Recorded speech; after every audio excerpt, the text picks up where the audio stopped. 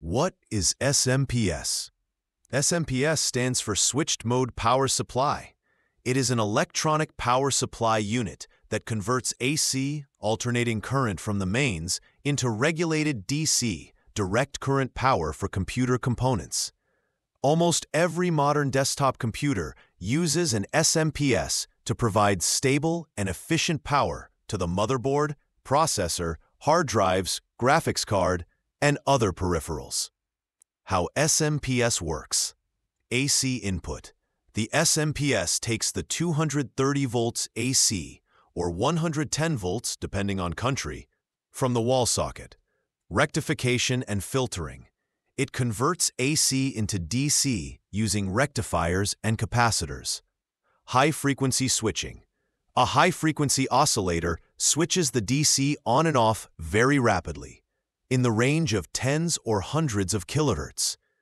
This allows the use of smaller transformers, making SMPS compact and efficient. Step-down voltage. The transformer steps down the voltage into required levels, like plus 12 volts, plus 5 volts, plus 3.3 volts. Output rectification and regulation. The switched output is rectified again, filtered, and regulated to provide stable DC power. Common output voltages of computer SMPS. Plus 12 volts for CPU, GPU, cooling fans, disk drives.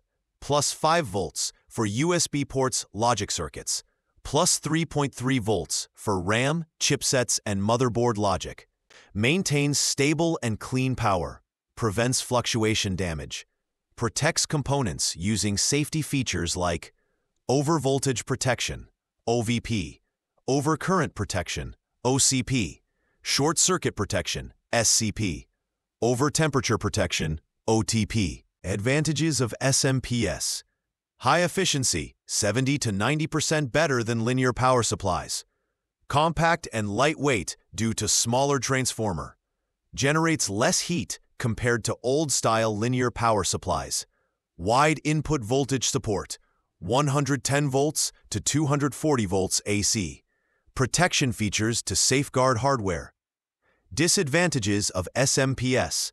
More complex design compared to linear power supplies. Negative. Generates electrical noise due to high-frequency switching. Repair is difficult, often cheaper to replace. Slight delay in response during sudden load changes, though usually negligible.